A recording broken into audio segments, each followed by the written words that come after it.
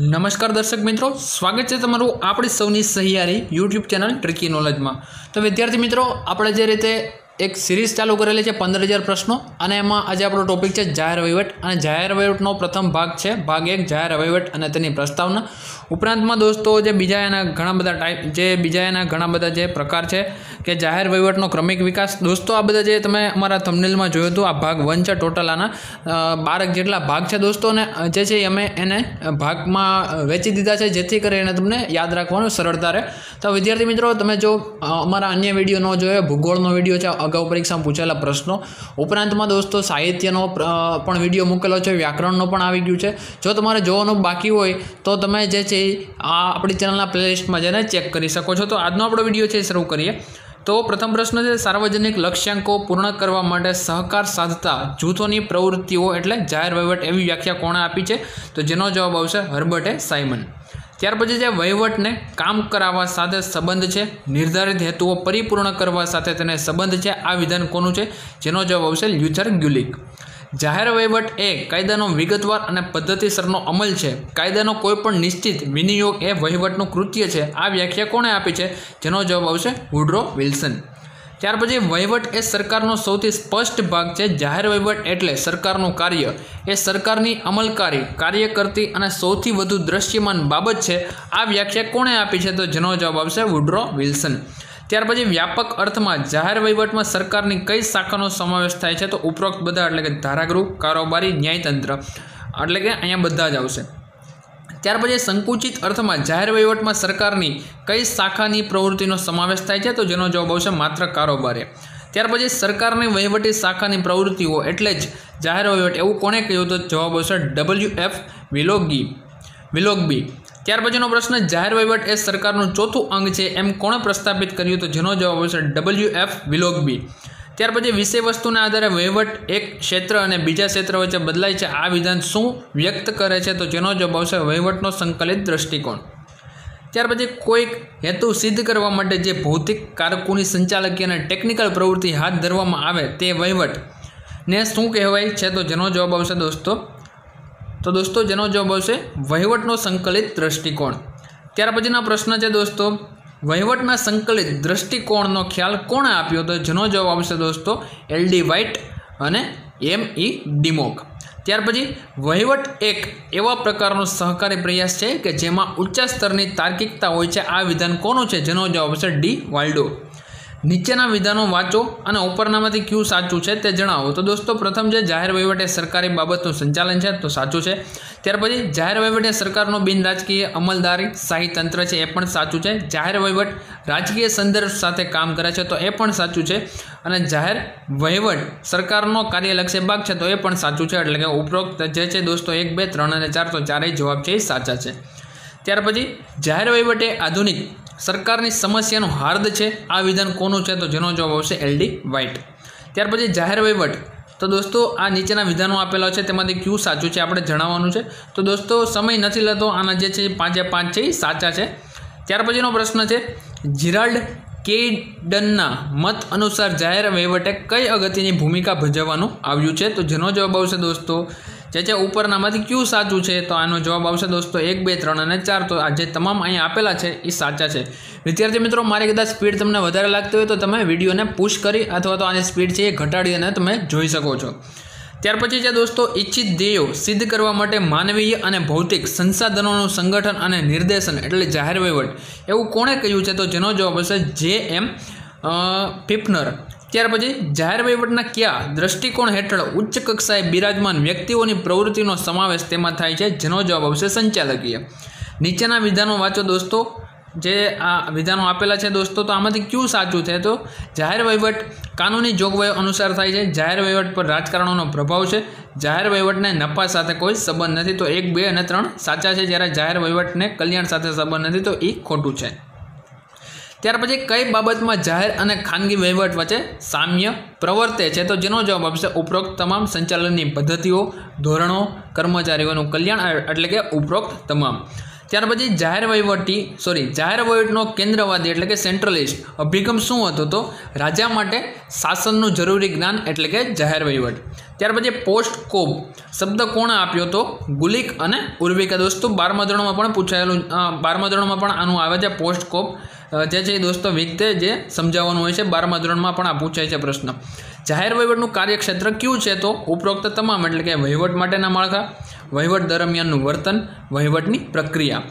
વહીવટની પ્રક્રિયામાં કઈ બાબતો અગત્યની છે? તો દોસ્તો પ્રત્યાયન, અંકુશ અને નિર્ણય પ્રક્રિયા એટલે કે ઉપરોક્ત તમામ જે છે એ સાચા છે.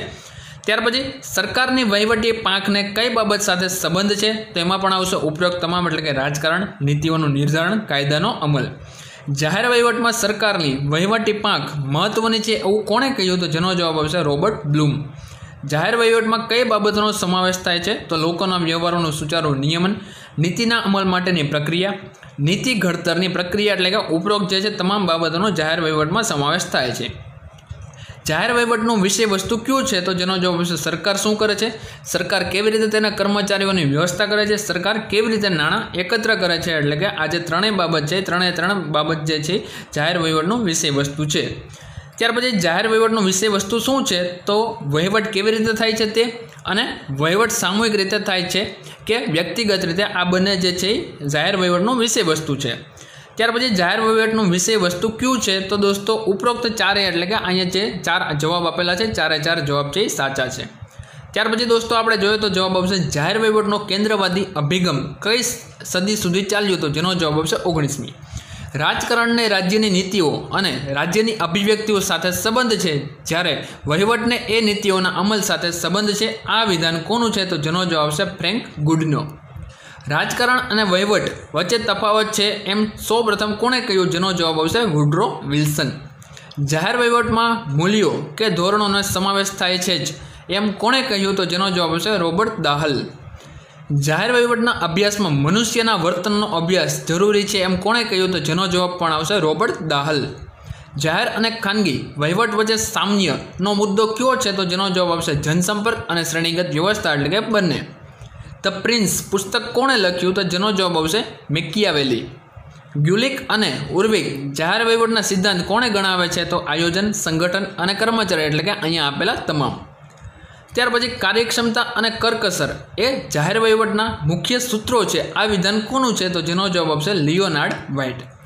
ગુલિક અને ઉર્વિક દ્વારા સાને જાહેર વહીવટનો સિદ્ધાંત ગણવામાં આવ્યો છે? જેનો જવાબ આવશે દિશા નિર્દેશ અને સંકલન એટલે કે ઉપરોક્ત A અને B બંને. જાહેર વહીવટની વિશેષતા શું છે? તો જવાબ આવશે એ મનુષ્યના જીવનના તમામ પાસાને સ્પર્શે છે. વિદ્યાર્થી મિત્રો, આવા જ વિડીયો આપણી ચેનલમાં જે છે મુકાઈ રહ્યા છે, તો તેનો પણ તમે ચોક્કસથી લાભ લેશો. અને વિદ્યાર્થી મિત્રો, આનું અલગથી પ્લેલિસ્ટ મુકાવેલું છે. આની પહેલાં પણ એક જાહેર વહીવટનો જે ભાગ મૂકેલો છે. ઉપરાંતમાં દોસ્તો જે છે ભૂગોળ એને લગતા પણ જે વિડીયોઝ છે અગાઉની પરીક્ષામાં પૂછેલા, તેના પણ જે છે એ વિડીયોઝ મૂકેલા છે, તો તેનો પણ તમે લાભ લેશો. ત્યાર પછીનો પ્રશ્ન જોશું દોસ્તો, જાહેર વહીવટની વિદ્યાશાખામાં કઈ પેટા શાખાનો સમાવેશ થાય છે? તો જેનો જવાબ આવશે સંગઠનાત્મક સિદ્ધાંત, સંગઠનાત્મક વર્તન અને જાહેર મહેકમોનો વહીવટ એટલે કે ઉપરોક્ત તમામ. ગ્યુલિક અને ઉર્વિક જાહેર વહીવટ માટે કયો સિદ્ધાંત આપે છે? તો જેનો જવાબ આવશે રજૂઆત અને નાણાં વ્યવસ્થા. જાહેર વહીવટની વિદ્યાશાખામાં કઈ પેટા શાખાનો સમાવેશ થાય છે? તો દોસ્તો અહીં આપેલા તમામ એટલે કે ઉપરોક્ત તમામ. જાહેર વહીવટ સરકારના વહીવટ સાથે સંબંધિત છે. આ વિધાન કોનું છે? તો જેનો જવાબ આવશે E.N. ગ્લેડન. જાહેર વહીવટનો સંકલિત અભિગમ શું છે? તો જેનો જવાબ આવશે દોસ્તો ઉપરોક્ત તમામ એટલે કે અહીં આપેલા A, B અને C ત્રણેય. જાહેર વહીવટમાં શું થવું જોઈએ અને શું થવું ના જોઈએ એવું કયા અભિગમમાં વિચારવામાં આવે છે? જેનો જવાબ આવશે દાર્શનિક અભિગમ. જાહેર વહીવટમાં જાહેર સત્તાધીશોના કાર્યો, સત્તાઓ અને મર્યાદાઓ પર કયા અભિગમમાં ધ્યાન આપવામાં આવે છે? જેનો જવાબ આવશે કાનૂની અભિગમ. જો આપણી સભ્યતા નિષ્ફળ જાય તો તેનું મુખ્ય કારણ વહીવટી તંત્ર તૂટી પડવાનું હશે. આ વિધાન કોનું છે? તો જેનો જવાબ આવશે W.B. ડોનહામ. જાહેર વહીવટી તંત્રની ભૂમિકા સી છે? તો જેનો જવાબ આવશે દોસ્તો અહીં આપેલા તમામ. તે રાજ્યો દ્વારા ઘડવામાં આવતા નીતિઓ, કાયદાઓ અને કાર્યક્રમોનો અમલ કરવા માટેનું સાધન છે. જે સરકારનો પાયો છે, તે સમાજમાં સ્થિરતાનો પરિબળ છે. જાહેર વહીવટનું મહત્વ વધી રહ્યું છે કારણ કે પોલીસ રાજ્યને બદલે કલ્યાણ રાજ્યનો ખ્યાલ વિકસ્યો છે. જાહેર વહીવટમાં ખર્ચ ઉપર કેવું નિયંત્રણ હોય છે? જેનો જવાબ આવશે જાહેર નિયંત્રણ. નીચેના વિધાનો વાંચો, કયું સાચું છે તે આપણે જણાવવાનું છે. તો દોસ્તો સમય ના બગડે એટલા માટે સીધો જવાબ આપી દઉં છું કે 4 એ 4 છે એ સાચા છે. ત્યાર પછી જાહેર વહીવટ અને ખાનગી વહીવટમાં બંનેમાં શું જરૂરી છે દોસ્તો? તો આ ઉપરોક્ત તમામ પ્રશ્નો, આની પહેલાં પણ આ પ્રશ્ન એકવાર પૂછાઈ ગયો છે. અગાઉ આપણે આ પ્રશ્ન જે છે એની ચર્ચા કરી ગયા છે. જનસંપર્ક, કર્મચારીઓની ભરતી અને બઢતીના ધોરણો, કર્મચારીઓનું કલ્યાણ. જાહેર વહીવટનો વિષય કયો છે? તો ઉપરોક્ત તમામ, એટલે કે જે છે A, B અને C. ત્યાર પછીનો પ્રશ્ન છે દોસ્તો, કાયદાનો અમલ કરવા માટે સરકાર જે કંઈ કાર્ય કરે છે તે જાહેર વહીવટ કરે છે. આ વિધાન કોનું છે? તો જવાબ આવશે H. વોકર. જાહેર વહીવટના અભ્યાસમાં સૌથી જૂનો અભિગમ કયો છે? તો જેનો જવાબ આવશે દાર્શનિક અભિગમ.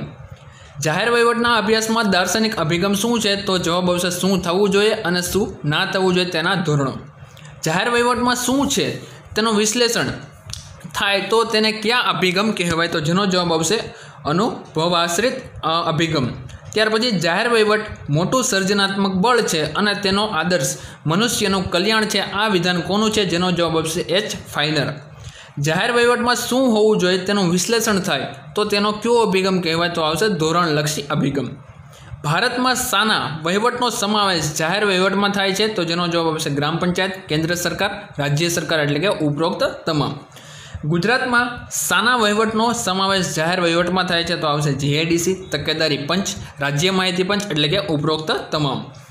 જાહેર વહીવટની પોતાની કોઈ નિશ્ચિત સરહદો હોતી નથી, કારણ કે સરકારની પ્રવૃત્તિઓ ઘટે છે, સરકારની પ્રવૃત્તિઓ વધે છે, સરકારની પ્રવૃત્તિઓ સંજોગો અનુસાર બદલાય છે, એટલે કે ઉપરોક્ત તમામ.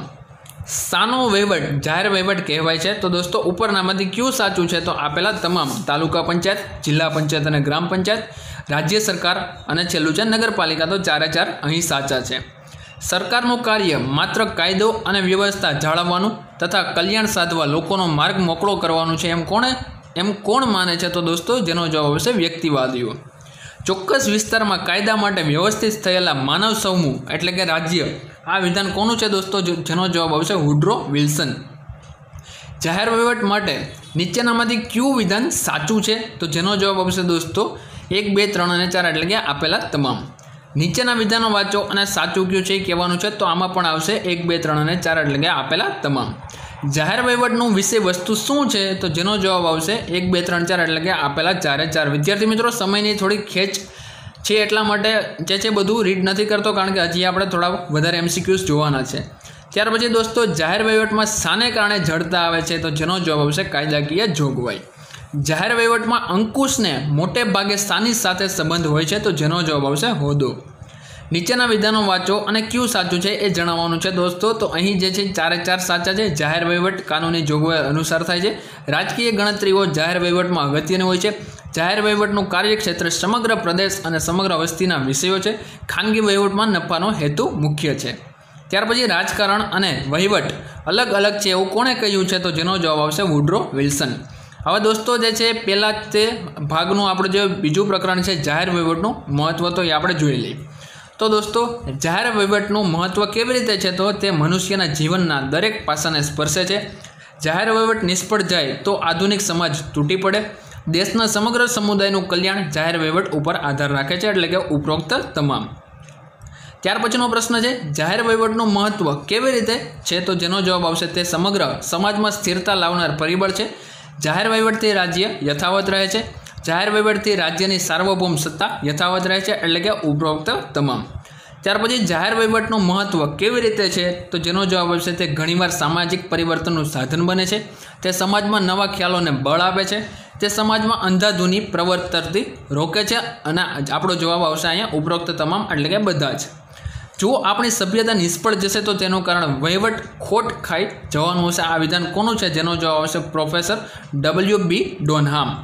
જાહેર વહીવટનું મહત્ત્વ શા માટે છે? તો જેનો જવાબ આવશે લોકો અનેક પ્રકારની વસ્તુઓ અને સેવાઓની અપેક્ષા જાહેર વહીવટ પાસેથી રાખે છે. નીચેના વિધાનો વાંચો અને શું સાચું છે તે જણાવો. તો દોસ્તો અહીંયા પહેલાં 4 જે છે સાચા છે. નીચેના વિધાનો વાંચો. તો દોસ્તો આમાંથી કયું સાચું છે જણાવવાનું છે. તો આપેલ 4 એ 4 છે એ સાચા છે. જાહેર વહીવટનું મહત્ત્વ શાને કારણે થાય છે? તો તે સરકારનો પાયો છે. તે સમાજમાં પરિવર્તનનું સાધન છે. તે લોકોની જિંદગીમાં મહત્ત્વની ભૂમિકા ભજવે છે અને તે કાયદાનો અમલ કરવાનું સાધન છે. તો આપેલા 4 એ 4 સાચા છે. ત્યાર પછી દોસ્તો નીચેના વિધાનો વાંચો. તો દોસ્તો આમાંથી કયું સાચું છે? તો અહીં પણ જે છે આપેલા 4 4 સાચા છે. ત્યાર પછી નીચેના વિધાનો વાંચો, કયું સાચું છે? તો દોસ્તો અહીં પણ જે છે 4 4 સાચા છે. તો અહીંયા આપણું જે ભાગ 1નું બીજું પ્રકરણ છે એ પણ પૂરું થાય છે. દોસ્તો ભાગ 1નું ત્રીજું પ્રકરણ કૌટિલ્યનું અર્થશાસ્ત્ર. ચાણક્ય રાજ્યના કેટલા અંગો ગણાવ્યા છે? તો જેનો જવાબ આવશે 7. ચાણક્ય રાજ્યના અંગોમાં શાનો સમાવેશ કરેલો છે? તો સ્વામી અમાત્ય, જનપદ દુર્ગ, કોષ, દંડ અને મિત્ર. તો ઉપરોક્ત તમામ જે A, B અને C છે એ બધાનો સમાવેશ કરેલો છે. ચાણક્યના મત અનુસાર રાજાએ કોની મદદથી શાસન કરવાનું હોય છે? તો દોસ્તો મંત્રી પરિષદ અને અમાત્યો. ચાણક્યએ મંત્રી પરિષદ વિશે નીચેનામાંથી કયું વિધાન કર્યું છે? તો દોસ્તો જેનો જવાબ આવશે મંત્રી પરિષદના બહુમતી સભ્યો જે કંઈ સૂચવે તે પ્રમાણે રાજાએ કામ કરવું અને મંત્રી પરિષદની જે છે દોસ્તો માફ કરશો વિદ્યાર્થી મિત્રો, મંત્રી પરિષદમાં જેટલી સંખ્યામાં સભ્યોની જરૂર હોય તેટલા સભ્યો રાખવા અને બીજું જે મેં વાત કરી કે મંત્રી પરિષદના બહુમતી સભ્યો જે કંઈ સૂચવે તે પ્રમાણે રાજાએ કામ કરવું. એટલે કે જવાબ છે 1 અને 2. રાજા વિશે કૌટિલ્ય શું કહે છે? તો જેનો જવાબ આવશે દોસ્તો અહીંયા આપેલા 4 4 ઓપ્શન છે તે સાચા છે. ત્યાર પછી દોસ્તો નીચેના વિધાનો વાંચો અને સાચું જે છે એ આપણે કહેવાનું છે. કૌટિલ્યના અર્થશાસ્ત્રમાંથી ઉપરનું કયું વિધાન જે છે કરાયું છે? દોસ્તો તો અહીં આપેલા 4 4 છે એ સાચા છે. કૌટિલ્યના અર્થશાસ્ત્રમાં કયો ખ્યાલ પ્રવર્તે છે? તો જેનો જવાબ આવશે રાજાથી અન્યાય થઈ જાય તો પણ તેણે પોતાને દંડાધીન થવું, રાજાથી અન્યાય થઈ જાય તો તેણે પ્રાયશ્ચિત કરી અને પોતાની જાતને સજા કરવી, કાયદાનો જીવતો જાગતો રાખવો એ રાજાનો ધર્મ છે. દોસ્તો તો પેલું આપેલું છે એની સિવાય તમામ જે 3 3 સાચા છે. નીચેના વિધાનો વાંચો અને કૌટિલ્યના અર્થશાસ્ત્રના સંદર્ભમાં ઉપરનામાંથી કયું સાચું છે? તો દોસ્તો જવાબ આવશે દંડ જો તીક્ષ્ણ હોય તો તે લોકોના ઉદ્વેગમાં રાખે છે, ન્યાયાધીશને અભાવે સબળ લોકો દુર્બળ લોકોને ગળી જવા માંડે છે. તો જવાબ છે 2 અને 3. નીચેના વિધાનો વાંચો અને જે છે દોસ્તો કૌટિલ્યના અર્થશાસ્ત્રના સંદર્ભમાંથી ઉપરનામાંથી કયું સાચું છે? તો જેનો જવાબ આવશે રાજત્વ સહાય સાધ્ય છે, તે એક ચક્રથી કદી પણ ચાલે નહીં. અને જે બીજું આવે છે દોસ્તો રાજાએ પોતાના સહાધ્યાયીની અમાત્ય પદે નિમવા. તો દોસ્તો પ્રથમ અને બીજું છે એ સાચા છે. અપરાધના પ્રમાણમાં દંડ હોવો જોઈએ એમ કોણે કહ્યું? તો જેનો જવાબ આવશે કૌટિલ્ય. કૌટિલ્યના મત અનુસાર દંડને જ્યારે બાજુ પર મૂકવામાં આવે ત્યારે શું થાય દોસ્તો? તો મત્સ્ય ન્યાય ઊભો થાય. કૌટિલ્યના અર્થશાસ્ત્રમાં રાજ્યના કર્મચારીઓ નાણાંની ઉચ્ચાપત કરતા હોવાના કેટલા માર્ગો દર્શાવ્યા છે? તો જેનો જવાબ આવશે 24 માર્ગો. કોઈ અધિકારીના વર્તનને કારણે નાગરિકને નુકસાન થયું હોય તો તે ભરપાઈ કરવા માટે ચાણક્યએ કયો માર્ગ સૂચવ્યો છે? તો દોસ્તો અધિકારી પાસે તે નુકસાન ભરપાઈ કરાવવું. કૌટિલ્યના અર્થશાસ્ત્ર અનુસાર જો રાજ્યનો કર્મચારી રાજ્યના નાણાંનો દુરુપયોગ કરે તો કર્મચારીના દુરુપયોગની તમામ રકમ માટે જવાબદાર ગણવો. ચાણક્ય શાને દોષયુક્ત બાબત ગણે છે? તો ઉપરોક્ત તમામ. ભ્રષ્ટાચાર વિશે ચાણક્ય શું કહે છે? તો ઉપરનામાંથી સાચું કયું છે? તો દોસ્તો સમય ના બગડે એટલા માટે 1 2 3 અને 4 અહીંયા બંને ઓપ્શન ટીક કરેલા છે, પરંતુ દોસ્તો અહીંયા સાચો આન્સર છે 1 2 3 અને 4.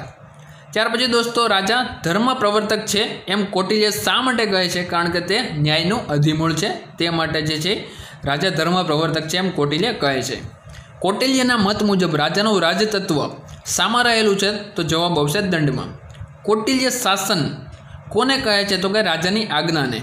કૌટિલ્યના મત અનુસાર રાજાનું કર્તવ્ય શું છે? તો કે ધર્મભંગ થતો હોય ત્યારે ધર્મની રક્ષા કરવી, રાજાએ ધર્મભંગની બાબતમાં પોતાના પુત્ર કે શત્રુને એકસરખા ગણવા, પ્રજાનું રક્ષણ કરવું. એટલે કે આપેલા તમામ.